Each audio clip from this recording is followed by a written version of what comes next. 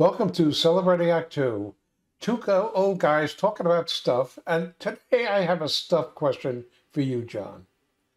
Uh, I have 2 or 3 doctor visits a year, and they're all in person. And my wife also has several appointments with a variety of doctors.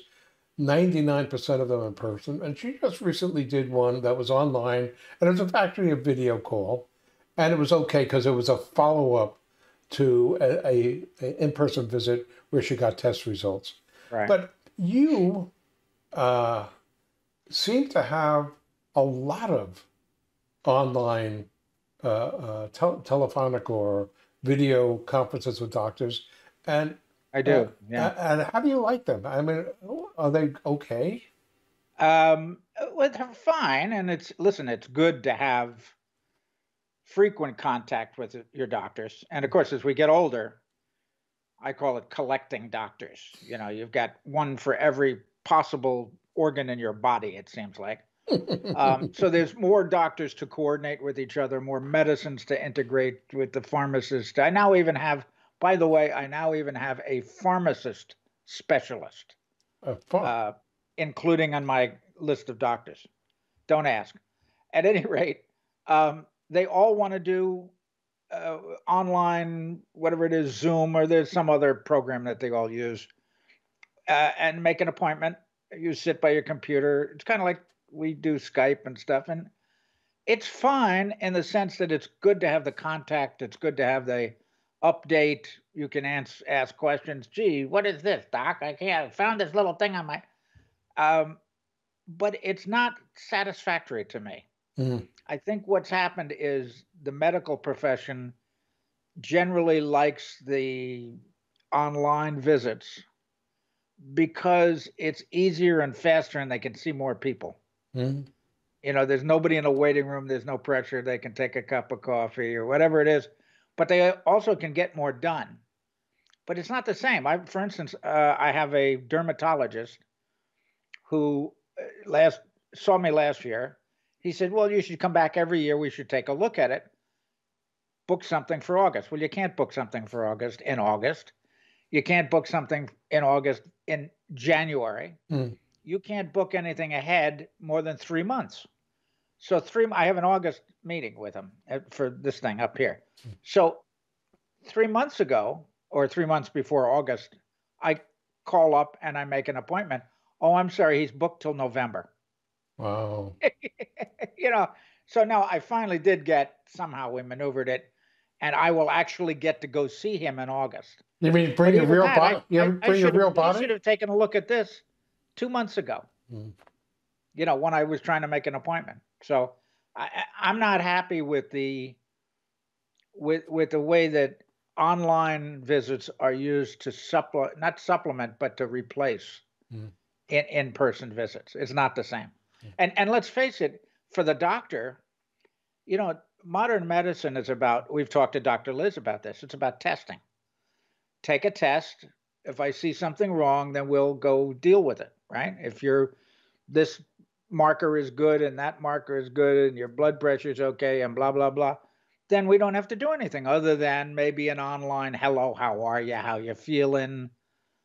But I disagree. I think the looking in the eye and squeezing the ankles for blood pressure and looking at the color of their skin and all of that, I think it's really important, and it's gone by the wayside for modern medicine.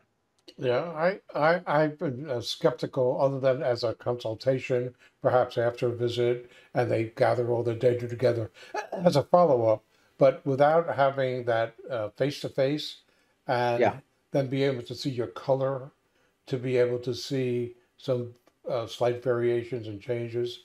yeah.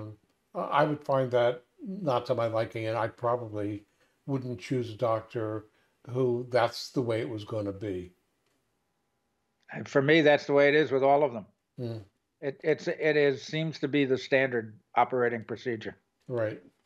Well, maybe it's also that I really only have 2 doctors. I see my dermatologist for, finding out things about skin cancer, and I see him actually now 3 times a year because I had a melanoma in the past, actually 5 years ago.